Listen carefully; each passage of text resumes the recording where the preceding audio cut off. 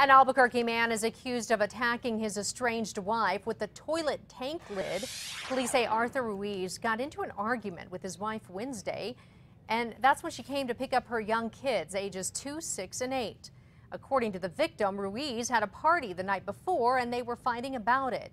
Ruiz then allegedly tossed her phone in the toilet, then grabbed the tank lid and hit her, cutting the back of her head. The kids were not hurt. Police also found out Ruiz had teenagers drinking at his party.